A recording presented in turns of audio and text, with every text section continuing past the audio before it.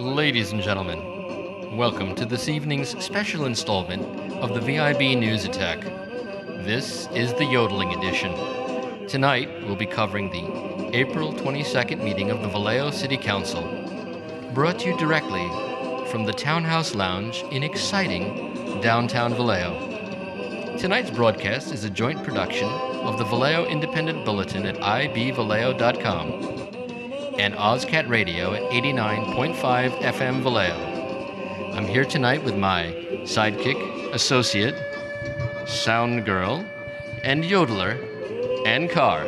Yeah, just hitting the high notes here tonight, very late tonight, and oh my God, it was a stamina test at City Council Chambers, a 4-hour meeting. Oh my goodness. We survived another City Council meeting.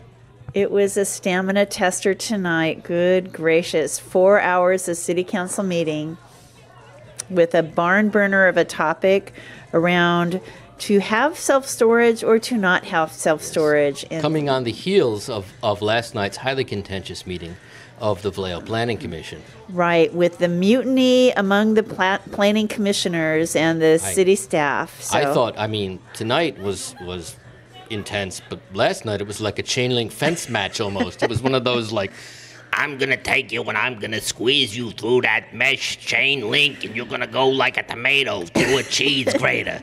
Oh, it you exaggerate. So they were mean and they were fierce, but in the nicest possible way. Let's fill the folks in a little bit about what happened. We had a proposed business park on Sonoma Boulevard, a development, which is always a good thing.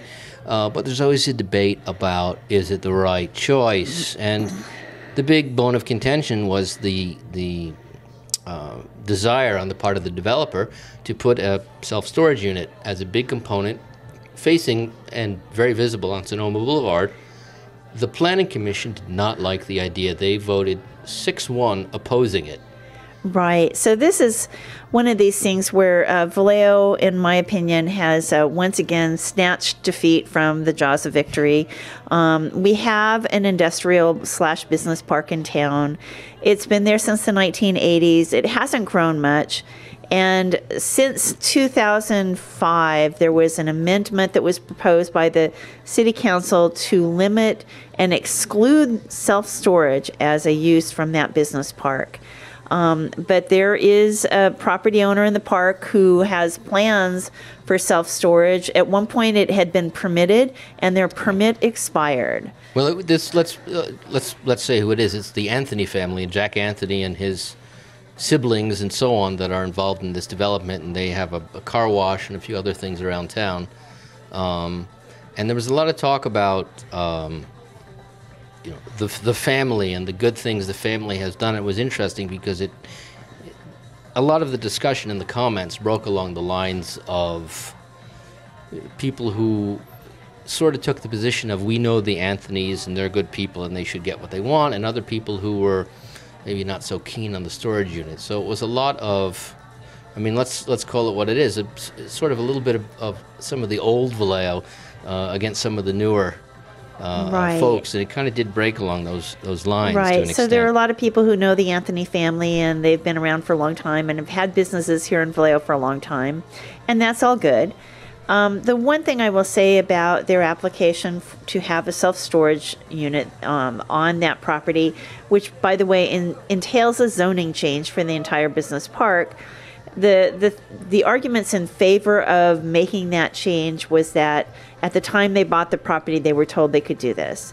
And at one time, they had a permit to be able to do that, but the recession intervened. But that permit expired.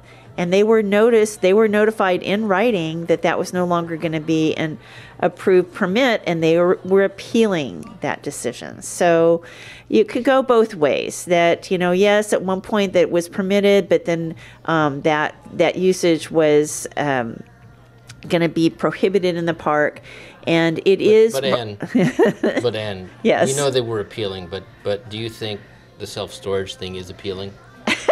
No. Wait for it.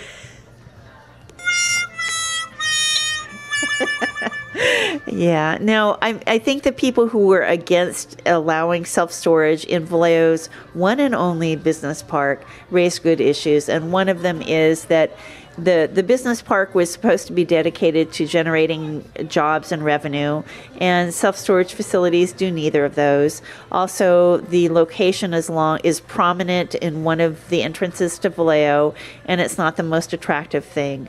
And so I think if you look at the forward-looking best and highest use of the property, self-storage is not it.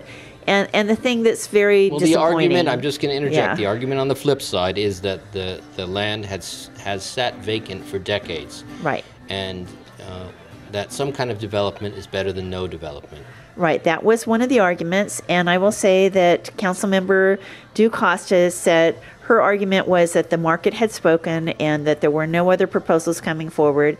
However, I don't believe that the market knows or has known that that parcel is sitting virtually on top of a node of a fiber optic system, which could make the marketing of the property completely different, and frankly, for the Anthony family, could maybe give them a higher value proposition for the property. So that's the frustrating thing if you're looking forward and saying this is Vallejo's really only unencumbered business park in the entire city, that we are going to devote 3.9 acres of that to a business that's not going to employ very many people, generates no sales tax revenue, and very little property tax revenue. Right, and one of the things that was spoken about a lot were jobs. One of the speakers who had a card, Patricia Gatz, a Vallejo resident, made the point we really need jobs in this town.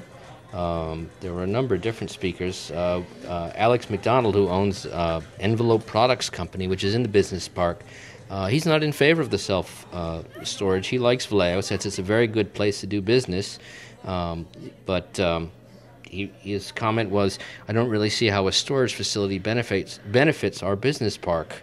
Right. So you've got people that are actually patrons of the business park that are not in favor of it. Right. So, there were 8 speakers who were in favor of the business park allowing self-storage, and there were 14 speakers against, including basically 6 out of the 7 planning commissioners who had evaluated this. And, really, it's a matter of what's the best and highest use for Vallejo, and what does Vallejo want to be in the future, not what it has been in the past. Right. And again, I'm going to play devil's advocate, and because you got up and spoke against it, so you made your position known. But there were people that spoke about our need to be business friendly, our need to be perceived as a town that's welcoming to business, and also the point was brought up that the Anthonys have been brought along a process and were led to believe by staff and by other entities that this would be an acceptable use, and they felt that they were kind of routed. Now, the Planning Commission had voted 6-1 against, not against the whole project, but against metal skin self-storage unit. You've seen them, you know what they look like, Right. Yes on the park, but no on the self-storage. And it was a very contentious item because city staff disagreed and made the opposite recommendation, and that became a big fight at the previous Planning Commission, where the recommendations that the commissioners made was kind of pushed down and buried. Right. Yeah. Right. So there were really 2 issues that came up tonight vis-a-vis the Planning Commission and this whole parcel. The one was the actual decision whether or not self-storage should be an allowed use for the business park property overall. And then the second issue that came up was really around the process with the Planning Commission, and whether or not, when they make a recommendation, whether that is sent to City Council for review.